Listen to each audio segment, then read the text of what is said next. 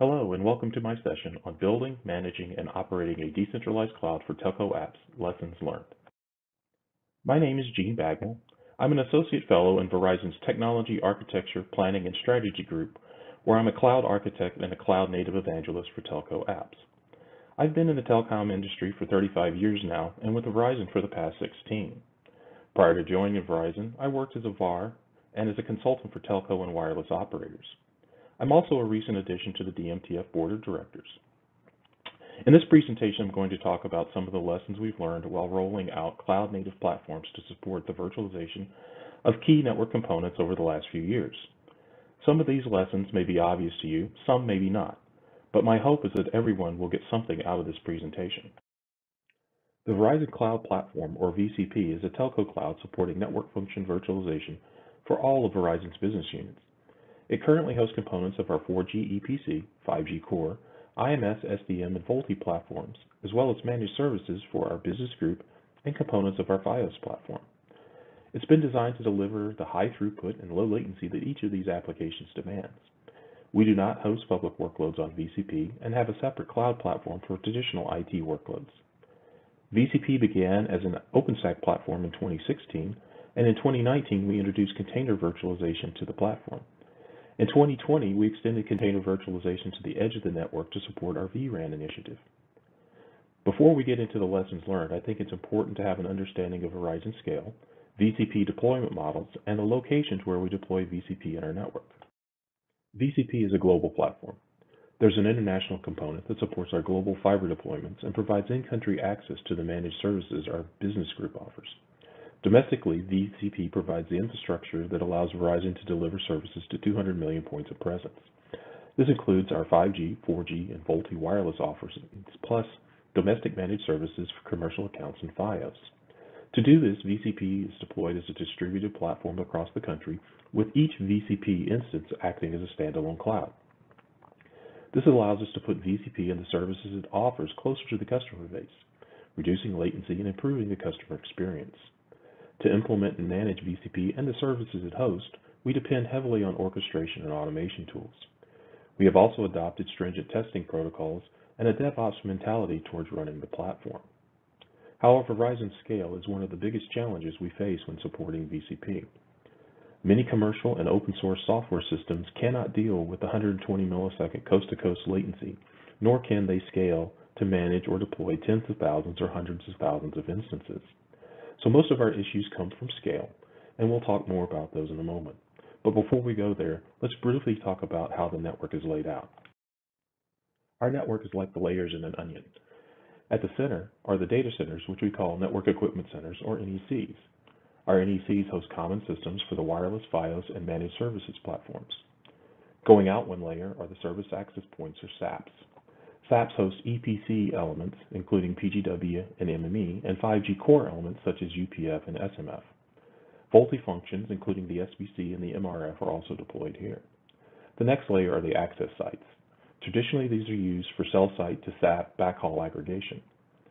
With the introduction of 5G and URLLC services, we are moving more and more elements to the access sites to lower latency. The last layer of the onion are the cell sites. The cell sites come in two flavors, CRAN and DRAN. CRAN sites are commonly found in metropolitan areas and control multiple cell towers, while DRAN sites are found in urban and rural areas and are typically deployed at the base of a cell tower. In the NECs, SAPs, and access sites, we have deployed OpenStack and Kubernetes for VNF and CNF workloads. At the CRAN and DRAN sites, we're actively deploying Kubernetes to support vRAN. This is a DRAN shelter. This is possibly the worst place in the world to deploy server hardware and a Kubernetes cluster. DRAN shelters are classified as Class 2 telco environments because they use ambient air for cooling. The hardware in the cabinets is hard to operate at higher operating temperatures and humidities, and also runs on 48 volts DC, which means it needs to be NEPS compliant.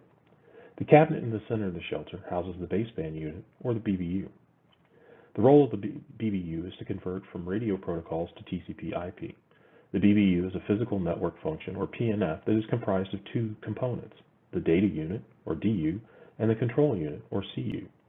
Verizon is virtualizing its RAN infrastructure, which means putting commodity hardware in the BBU cabinets to implement vRAN. So what is vRAN?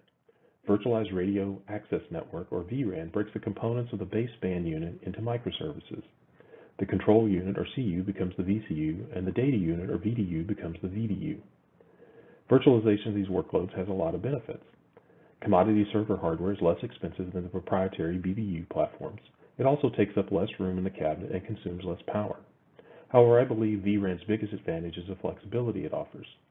With vRAN, we can replace the software in a couple of hours, and hardware upgrades can be installed in parallel, tested, and then traffic can be moved from the old platform to the new.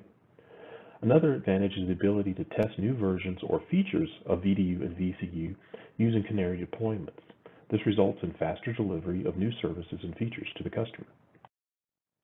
So now that you know a little bit about VCP and the workloads it hosts, let's get into the lessons learned. I've broken these lessons down into the following categories: hardware, deployment, platform, automation, and monitoring.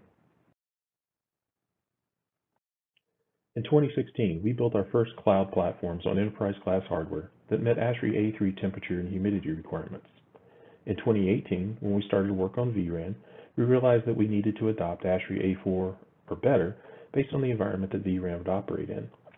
At the time, few OEMs supported A4, which resulted in us partnering with a couple of OEMs to build new classes of server hardware that could support vRAN. So what lessons did we learn? Validate that your hardware actually operates at the temperatures you need. We've seen A4 rated hardware shut down at 40 degrees C and A3 rated hardware that was still running at 50 degrees C. Verify that temp alarms have the correct severity levels defined. Out of the box, critical and shutdown temperature alarms and notifications are often classified as informational, which means they often are not displayed by the management platform and therefore not acted upon.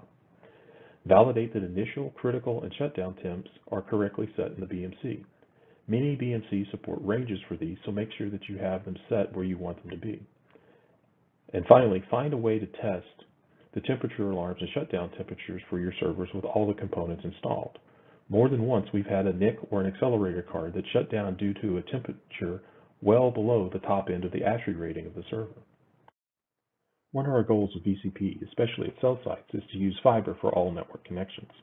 This means a combination of 1 gig, 10 gig, and 25 gig connections to the servers. For 10 gig and 25 gig, this is generally not an issue. However, the same can't always be said for 1 gig connections. Some combinations of NIC, SFP, and switch will not auto-negotiate down to 1 gig. For us, this problem is exacerbated by the fact that we have multiple switch vendors and have also moved to using third-party vendors for our SFPs. When this happens, you will need to make changes to your switch configuration, and in a few rare cases, you may need a firmware upgrade for the NIC. The lesson here is make sure you test all possible combinations of NIC, switch, and SFP to see which ones worked out of the box, and which ones may need a config change or perhaps even a firmware update. Since we're talking about firmware, part of our automation for deployment and ongoing operations assumes a consistent manner for handling firmware upgrades. Using Redfish for BMC and BIOS firmware upgrades works consistently, but what about upgrading the firmware on a NIC, an accelerator, or even local attached storage? In 2021, outside of the BMC and BIOS, PLDM is still not widely implemented for firmware updates to peripheral devices. In fact, many OEMs are still developing and building peripherals that do not support PLDM firmware updates.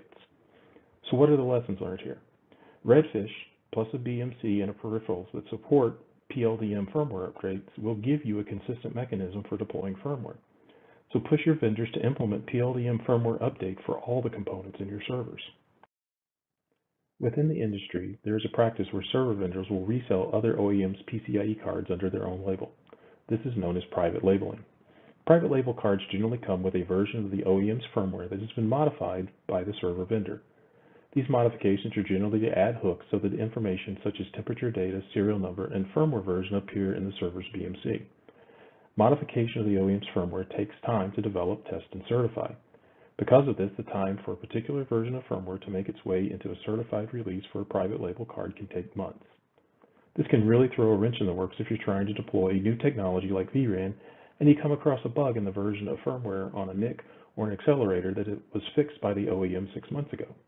So what are the lessons learned here? If possible, avoid private label hardware. You may lose some functionality like integration with the BMC, but as we already said, you should be pushing the vendors to implement PLDM for BMC to peripheral communications. With OEM firmware, if you do encounter a bug, you're likely to be able to get it fixed in a few days or weeks compared to a few weeks or months with a private label firmware. When vRAN is built out, we'll be looking at a fleet of up to 80,000 servers.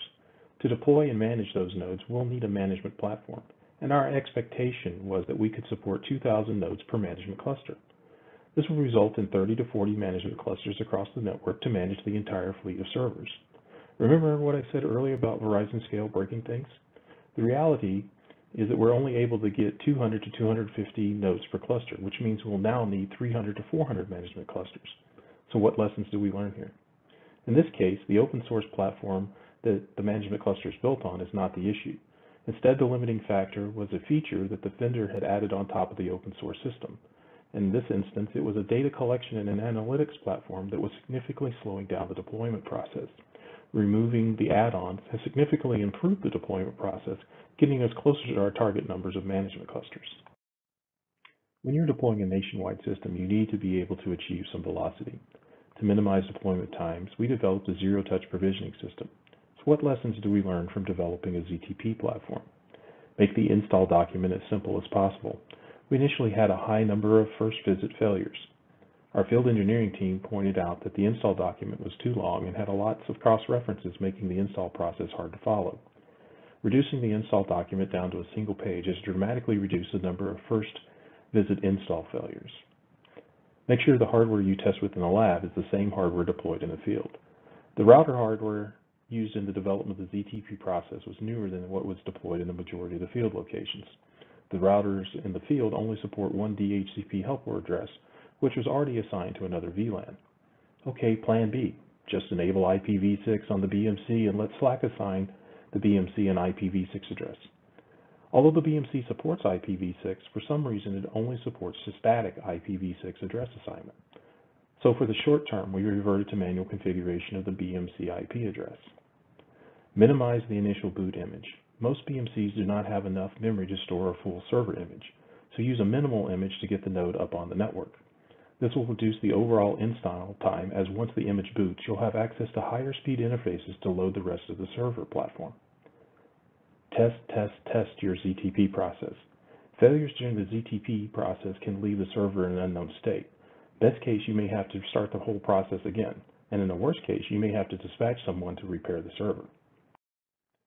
Our target has been to provision new nodes in batches of 2,000 at a time. So far, our biggest obstacle in achieving 2,000 nodes in a batch has been performance of etcd. The number of key value pairs written into etcd for each node is enormous.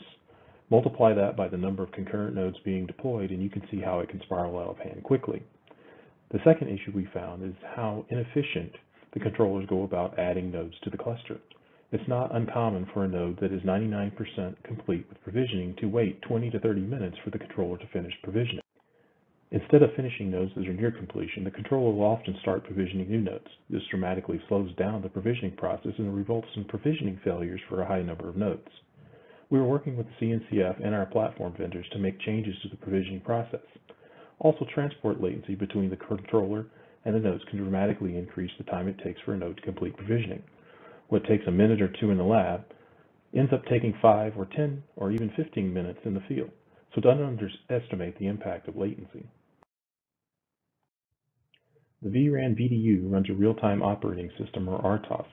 An RTOS is needed so that the VDU can complete all the necessary tasks needed to keep track of and process data coming from or being sent to the user device in a specified amount of time. If you don't complete all the necessary tasks in the time allotted, you start dropping frames. Frame loss can impact the user experience, and if it's high enough, may force the device to re-register with the network.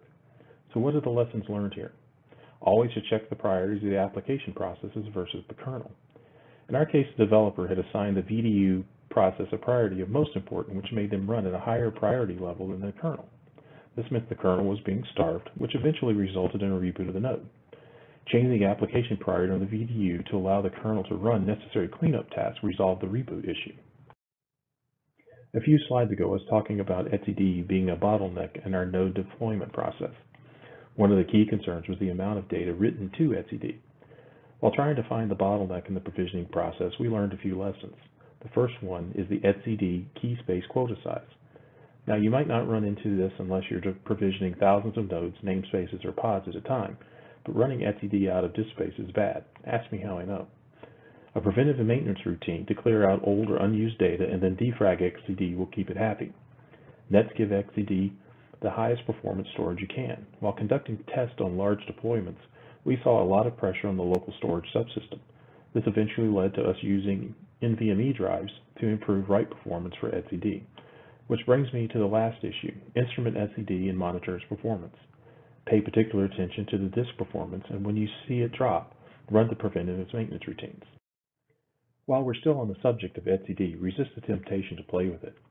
etcd is the heart of your cluster, so don't mess with it unless you know what you're doing. Making changes directly to etcd can cause nodes to be ejected from the cluster, deployments erased, and containers to stop running. You can make the entire cluster unstable and therefore unusable. I'll say it again, unless you know what you're doing, don't meddle with etcd. Okay, now that you've been warned, if you still want to make changes to etcd, make a backup and be prepared to rebuild the cluster. Seek help from someone who is intimately familiar with etcd and its use in Kubernetes, and finally test in a lab before you push your changes into a production environment. For CNF deployments, we generally see 20% less CPU and 30% less memory utilization than what was requested in the manifest. This is obviously inefficient and wastes resources, and to combat that, we started asking applications to scale back the size of their initial deployments and use auto-scaling to address increases in network load. So what are the lessons we've learned here? Understand how auto-scaling works with your application. How does your app handle resource starvation, and how fast can additional instances of your application spin up? If you're using vertical auto-scaling, understand that VPA does not update resource configurations for existing pods. Instead, it kills the existing pods and recreates them with the updated resource requirements. This can have the effect of decreasing capacity before increasing capacity, but your mileage may vary. Don't use the same metric to trigger HPA and VPA. Doing so will create conflicts within the cluster while HPA and VPA attempt to resolve the scaling request. If you are using cluster autoscaling, take into account how long it takes for additional nodes to spin up and determine if your application can survive the resource starvation while additional nodes are spun up. If you can't wait that long, consider increasing your resource request to give you some relief. Managing resource utilization is a never-ending process, so don't expect this to be a one and done for your applications. Everyone wants to add a label. Labels for storage classes and labels for node capabilities are the most common, but recently we've seen an increase in the number of labels that CNFs are requesting. The issue here is a lot of these labels are 3 or 4 letter acronyms, and we've already had a couple of label collisions within a cluster. The lesson here is to define a labeling scheme for your platform and publish it and use it. Kubernetes is very dependent on DNS, so much so that disruption in DNS services can shut down a cluster. We recently encountered this problem for the first time. At first we thought we had a routing issue, but further investigation pointed to DNS. The root problem was that the DNS instances were not able to keep up with the amount of traffic being generated as new CNFs were being deployed. Further investigation uncovered 2 issues. CNF deployments were pre-provisioning DNS entries for pods that didn't yet exist, and the service mesh was not honoring the TTL value supplied by the DNS. So basically, we DDoSed our DNS implementation. So what are the lessons learned here? Don't create DNS entries before you need them. Validate that all services honor the TTL supplied by DNS, and understand your DNS infrastructure capacity. I love using Redfish, but I do see opportunities for improvement. In our environment, we have several different server vendors, and the latitude in the current Redfish specification means we have to deal with the differences in how the vendors identify the instance in their servers. For example, one for vendor A, self for vendor B, and system embedded for vendor C. This is maddening when you're trying to write automation to manage a mixed fleet of servers. The lesson here is that if you deal with a mixed fleet of server hardware, you'll have to find ways to deal with the shortcomings of the Redfish specifications. One option is to add code to your automation and orchestration that determines which vendor's BMC you're talking to and then adjust the API syntax accordingly. You could also group your servers and then write code specific for that group. But this all seems a bit fiddly to me, which is why we're pushing our server vendors to adopt system as the instance name in their implementations of Redfish. There seems to be a growing trend in Kubernetes environments to put more and more of the monitoring tools and systems in the cluster. This leads to a scenario where the monitoring infrastructure is running on the platform it's supposed to be monitoring. From my own experience, this is a bad idea. When the monitoring system is running inside the system it's supposed to monitor, you can often end up with some really weird use cases. A good example of this was a recent event where a CSI issue prevented containers from writing to the persistent volumes. Because the PVCs couldn't be written to, the container responsible for sending alerts wasn't able to pick up the message that indicated that the CSI was experiencing issues. This resulted in us moving all monitoring, alerting, and eventing off the production clusters and onto its own cluster. We've also implemented heartbeats in the telemetry stream, so now that we also were able to determine if we're still listening to a live system. Since we did that, we have had better continuity for monitoring. Does this cost more? Yes. Does it add more traffic to the network? Absolutely, but it gives our ops and engineering teams better peace of mind. We've reached the end of my presentation, and if you stayed with it this long, I'd like to say thank you. If there are any questions, please feel free to post them in the Q&A now, and I'll try to answer them. Or feel free to reach out to me via my contact information at the front of the deck. Thanks, and I hope you enjoy the rest of the conference.